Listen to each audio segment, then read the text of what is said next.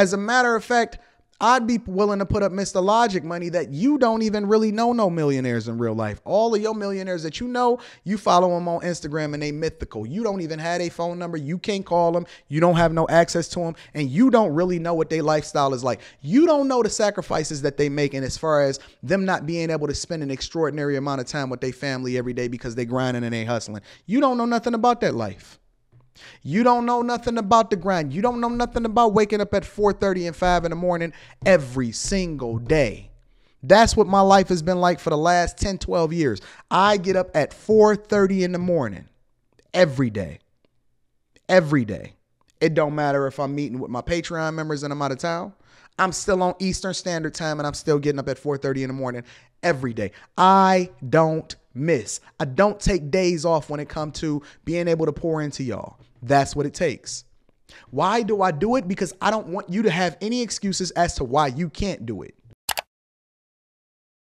I'm so amazed at people and them not really putting things in perspective as far as what it takes in order for you to be successful.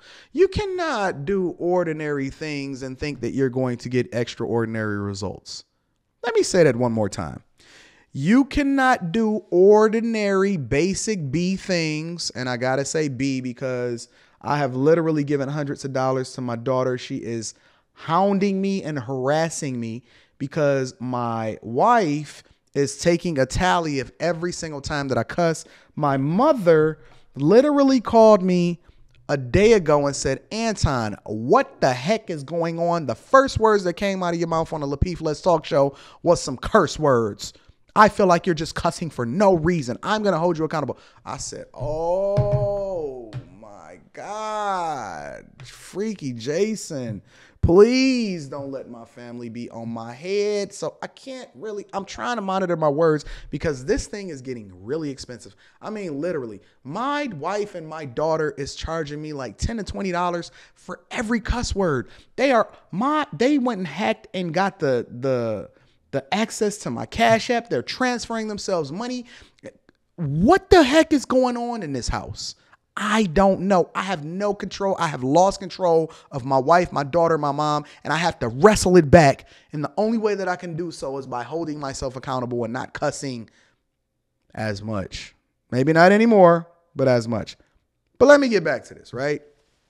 Again, you cannot do basic B stuff or normal everyday stuff and expect extraordinary results. There is no shortcut to success. You cannot take the elevator. I don't care how many articles they promote to you in the news that this people and that person and this group played the lottery or they got rich off of cryptocurrency. It does not work that way, ladies and gentlemen. All of these people that sold you these meme stocks and they wanted to get in GameStop and I'm a Dogecoiner. Where's all of the losses? It's a ton of people that got their head kicked in, their head bashed in, and they are not having these conversations with us, ladies and gentlemen, at all. You cannot sit here and tell me that you can work a 9 to 5 every day, not be intentional, not budget your money, not do what it is that you're supposed to do, not lower your expenses, and then you're just going to automatically somehow someday magically appear to be a millionaire. Do you know that I spent the overwhelming majority of my college years hunkered down in the library? And then there's going to be people that just show up and say, I know more than Anton. I lived it. I did it. I read it. I studied it. I went to school for it. And then I actually participated in it. I failed. I won. I failed, and then I won bigger. Meaning that I had to fail forward so many times, but I had to have the courage to even be able to jump off the bridge in the first place to even figure out how it is that I can not only tread water, but eventually be able to swim like an Olympic swimmer when it comes to this business game and get into this money. But ultimately, I had to operate outside of what everybody else deemed to be normal in order to get extraordinary results. You're not listening to me today. I don't have Rita over here talking about Anton. I'm writing down cuss jar stuff right now. I am about to straight up show enough get in my bag when it comes to getting to this money. If you are not on this live stream and you're not having this conversation with me about getting to this paper, then that's your fault. Your fault for sleeping in, because you should not be doing basic B stuff, going out, making sure that you're not disciplined, and then not being able to wake up for church. I extended it all the way to 11:45 today. You didn't even have to show up at 11 or 11:15 because we was having such good conversations on a late night live stream on the other channel that I had to extend it to 11:45 just to make sure that I can get in the shower, shave my head, I can be in the best space possible, and then I can pour into you today. And you gonna sit here and tell me that you're not going to wake up earlier than me, or at least at the same time as me, be as dedicated as me, and then you're supposed to get better results than me. How, Freaky Jason? How is that possible? You know what the interesting thing about it? You know what the biggest thing that I hear people say about me all the time? How is it even possible for a person to work as much as Anton? Because millionaires just sit back and they chill all day and they just let other people run their businesses. You's a lie and the truth ain't in you. I do not know any millionaire that does not go out of his way to work at least 12, 14, 16 hours every day with no weekends off. When they spend time with their family, they have to schedule it in. I don't know anybody that's getting to the bag. And I'm not talking about somebody that's 80 and retired. I'm talking about people that are actively participating and grinding and hustling. Go across the board. As a matter of fact, I'd be willing to put up Mr. Logic money that you don't even really know no millionaires in real life. All of your millionaires that you know, you follow them on Instagram and they mythical. You don't even have a phone number. You can't call them. You don't have no access to them. And you don't really know what their lifestyle is like. You don't know the sacrifices that they make. And as far as them not being able to spend an extraordinary amount of time with their family every day because they grinding and they hustling. You don't know nothing about that life. You don't know nothing about the grind. You don't know nothing about waking up at 4:30 and 5 in the morning every single day. That's what my life has been like for the last 10, 12 years. I get up at 4:30 in the morning every day. Every day. It don't matter if I'm meeting with my Patreon members and I'm out of town. I'm still on Eastern Standard Time and I'm still getting up at 4:30 in the morning every day. I don't miss. I don't take days off when it comes to being able to pour into y'all. That's what it takes. Why do I do it? Because I don't want you to have any excuses as to why you can't do it. Yeah. Why is Anton showing his W-2 on a Patreon exclusive video today? Why is he willing to show you that? It's not just motivation and inspiration.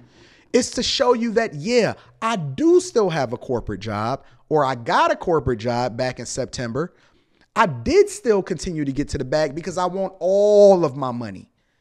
All of my money. I want to maximize the amount of time or the amount of money that I'm generating during the time that I'm awake, because my time is valuable and is worth something. When I divide my 8,760 hours into whatever it is that I'm doing on a daily basis, into my yearly income, my number is A. Your number is Z. It's a difference because I'm doing extraordinary things. Not because I'm more talented than you, not because I'm smarter than you, not because I have any leg up on you in life whatsoever outside of the fact that I'm willing to overwork, grind, and do the extraordinary things. Let me tell you what extraordinary really means. It means that you a basic B. Let me say that again. You a basic B. You get up just in enough time to not even brush your teeth and to get to work at the nick of time. Some of y'all work from home and you still can't even get online for your first meeting on time. You don't even have the sleep out of your eye. You think that you can work 5 hours out of your 8-hour shift every day, wake up almost just in time and enough time. Listen, if it wasn't the Great Resignation and it wasn't a shortage of jobs, you would probably be fired. You think that you're going to show up, do the least amount possible not to get fired, jump on here, type hard, and that you're going to beat me or be more successful than me. How? How is that even possible? Mathematically, listen, as a software engineer, when you look at things in a series of ones and zeros, Everything has to mathematically add up. How is it possible for you to be able to passively, mindlessly stumble your way through life and have a more successful marriage than me, have better business acumen than me, being able to communicate and network more effectively than me, making the right connections more than me, be able to tap in with your people more than me, and be able to create a better product in any way, shape, or form, and I don't sleep?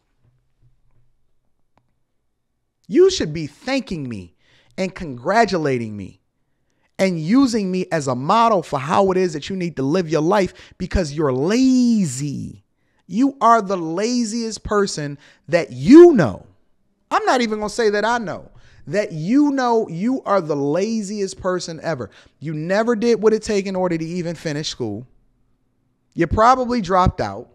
You never finished nothing. You didn't finish college. You barely graduated high school. And if it wasn't for the No Child Left Behind Act, you need to be thanking your local legislator for pushing that through just so you can be able to run in the Victim Olympics. You blame everybody else for your problems. It's always women's fault. Your kids don't like you. They don't like you on the internet. Your mama don't like you. Your dog can barely look at you. And if you didn't feed them, they'd be running out to go to somebody else. Everything about your life is average or below average. And for some reason, you think that you deserve what everybody else is grinding every single day going to get. I beg to differ. I, as a matter of fact, would advocate that you need to be grouped. All of these lazy people, honestly, need to probably be a part of these Squid Games.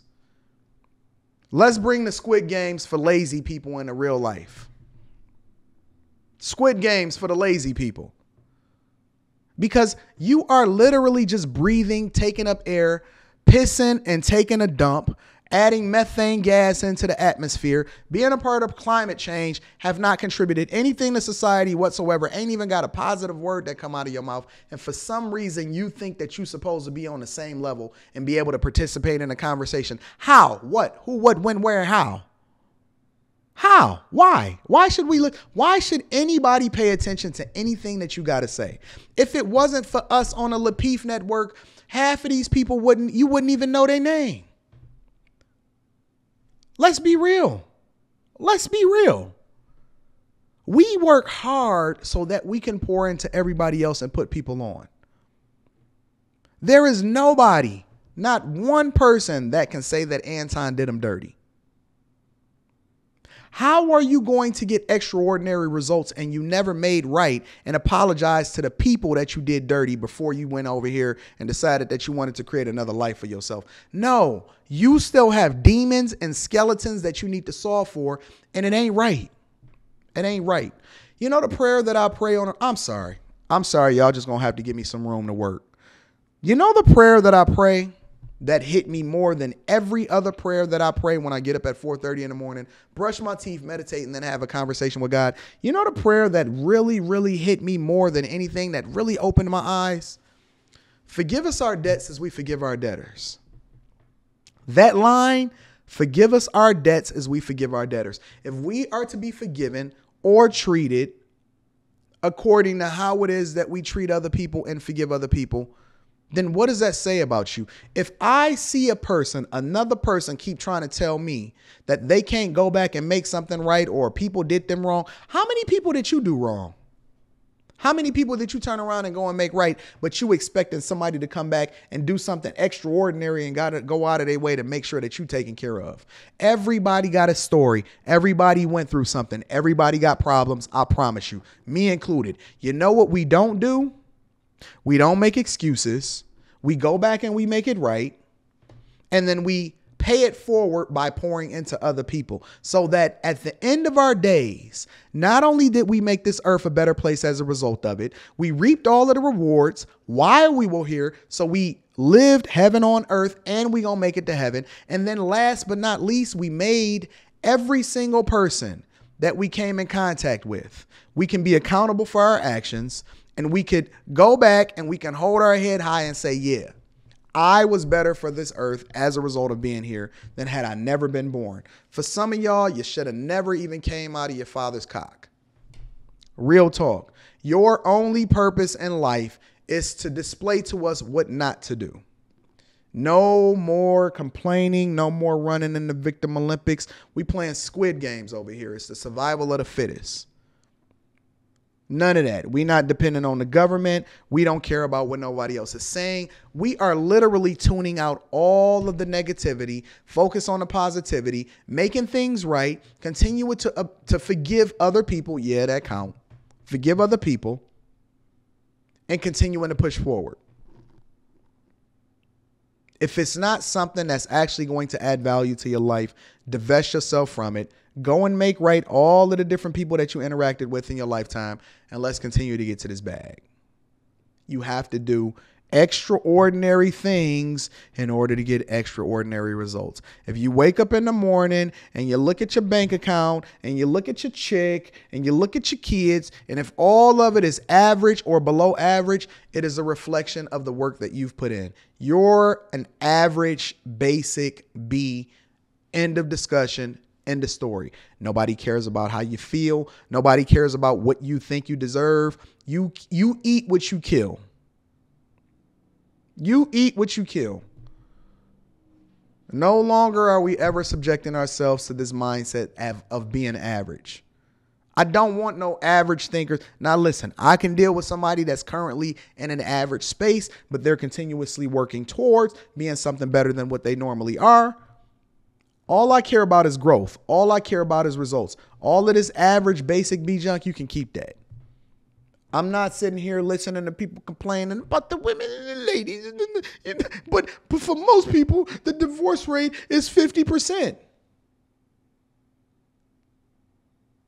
What?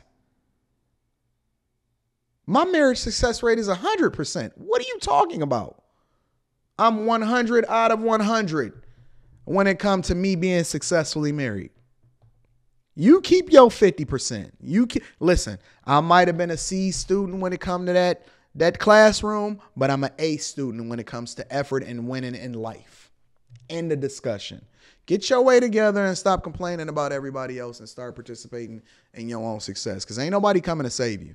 We going to give you the game, but we can't dip your head in the water and make you drink. Get your life together, fam.